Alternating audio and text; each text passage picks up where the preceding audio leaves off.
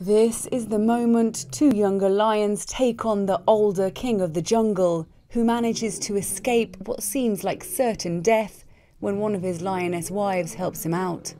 The incident was filmed at the Madikwe Game Reserve in South Africa last month. In the footage, the two younger lions, known locally as the Addos, attack the king of the pride, Kwandwi, who is initially pinned to the ground and appears to be a goner. Safari guide Declan Morris, who filmed the video, told Newsflash, "The fight was over territory. The two younger Addo males tried to chase out the older dominant male Kwandwi and attacked first." Declan said the two younger males were apparently also frustrated at the fact that the females were not interested in them while the older male was still in charge. He added that for a while it looked as if he was done for, but they did not finish him off quickly enough.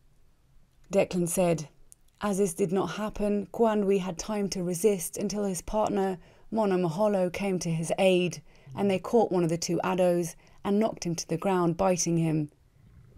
He said that they lost the advantage when they were no longer 2 against 1 and were put back into their place. Declan added, "In this video, they did not kill the lion, but they did kill him a few months later, and it is sad to say goodbye to one of the Addo males. But this is nature, and nature can be brutal."